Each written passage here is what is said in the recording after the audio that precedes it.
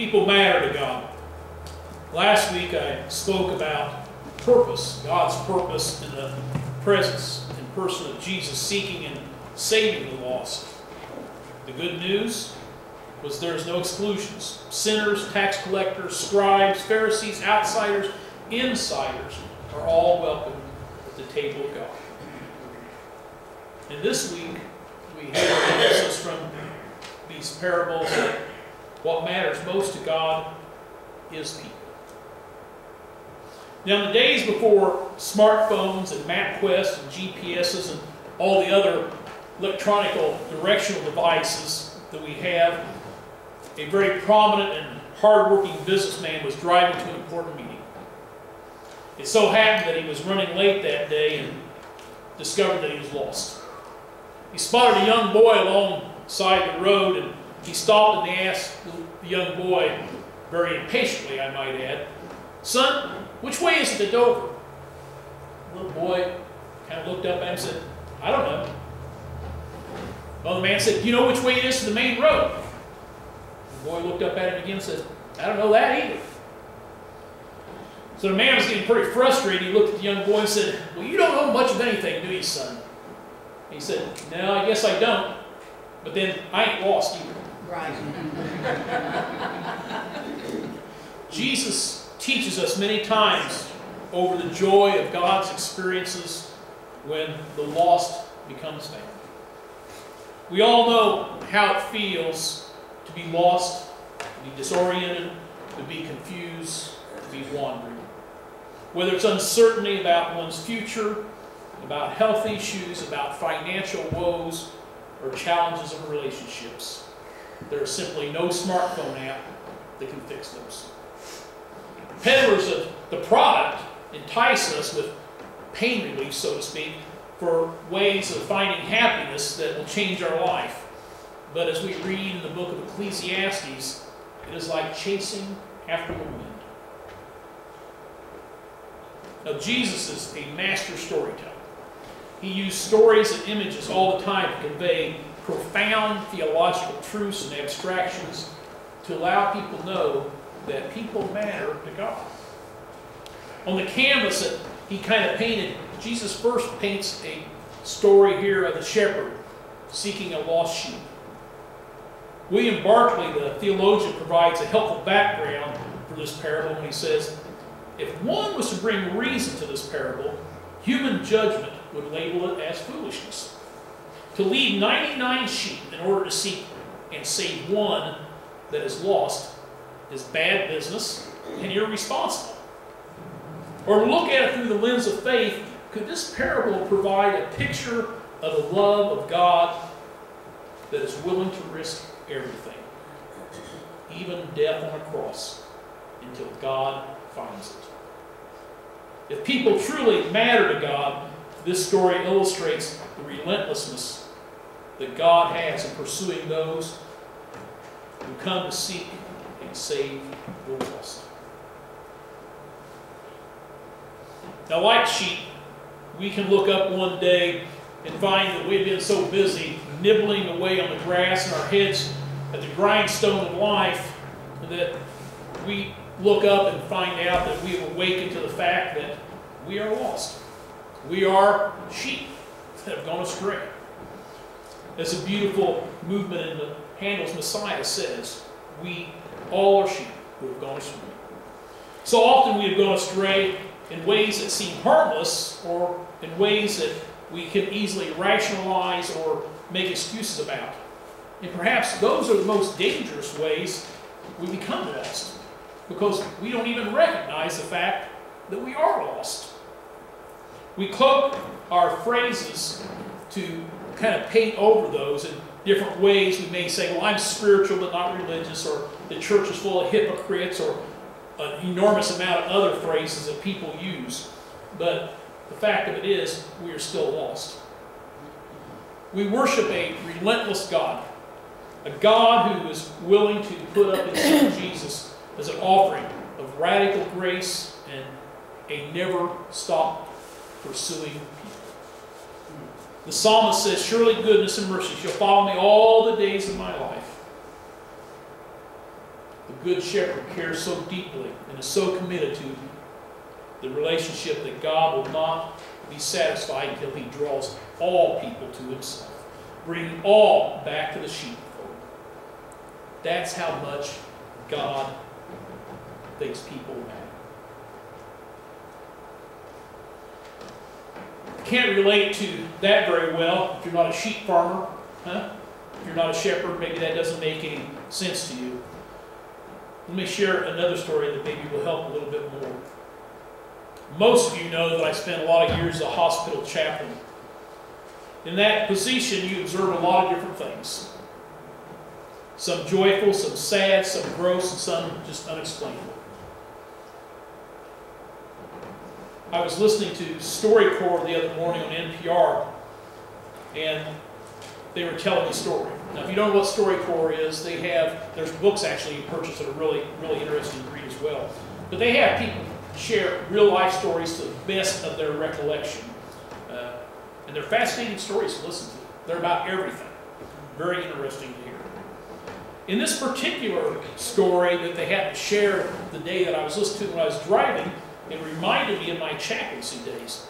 Because you see, it wasn't uncommon as a hospital chaplain to have someone come in already deceased who had either died at a scene or had died in transit to the hospital. Could have been from a drug overdose, auto accident, a knifing, a gunshot wound, you name it. You see it. They come rolling in. A few times I can remember at hospitals coming in where we'd had murder-suicides, where someone had killed someone and then turned the gun on themselves and killed themselves. It's not stuff you get very excited about, I'll tell you, as a chaplain, when you have to have a family go down to the morgue, try to identify somebody that you can hardly identify as human beings sometimes. But nonetheless, it's stuff that happens. Well, this person who was sharing the story on NPR had something pretty similar, and so it really touched me. It was a police chaplain from Kansas City, and she was a woman chaplain. She had been called to a crime scene, and at the crime scene, a man had shot and killed his wife and his child, and then in turn, the gun on himself. Why? I don't know if that's important for this story, so I'm not going to spend time with it. But what did happen is she was sharing that as they brought the bodies out in body bags, she asked the officer in charge if she could bless them, the bodies, before they put them into the ambulance. The officer had worked with her for many years, so he was used to her request, so he said, sure. And she asked which side is the head, which side is the feet, because if you're a minister or a chaplain, you always pray at the head. In case you don't know that, when you go to a funeral, if you ever notice where the minister's standing, they're going to be standing at the head of the casket. So the bodies came out, and as brought out the wife, the chaplain lowered her hand upon the head and said a blessing. And then as the child came out, she did the same thing. She lowered her hand upon the child and said a blessing. And finally, they brought out the man who had killed his wife and his child and turned the gun on himself. And she said she started to come down and she found that her hand stopped.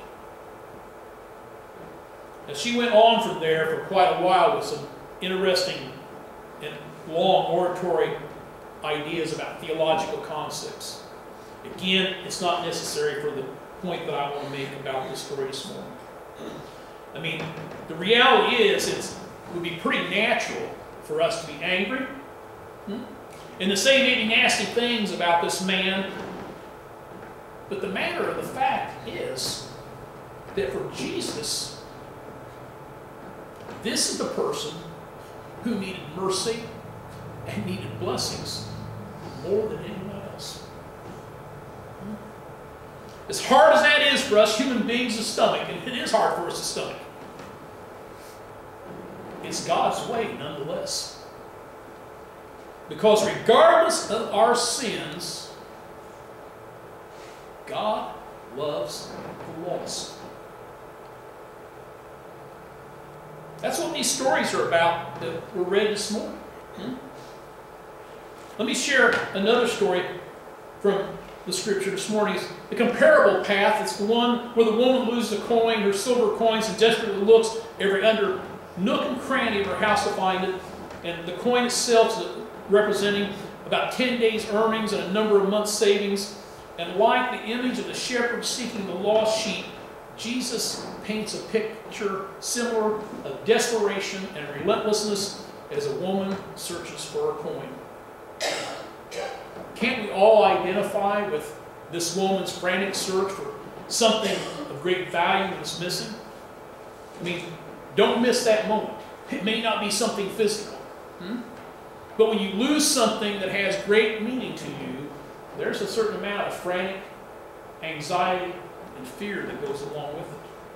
And so when she finds that coin, the story tells us that she had a sigh of relief, and not only did she let out all her breath, she threw a party, a celebration, joy, community, all bear witness to a God that rejoices when the lost is found.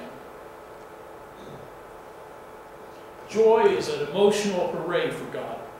The sound of heaven's applause, our deep and abiding sense reminding us that people matter to God.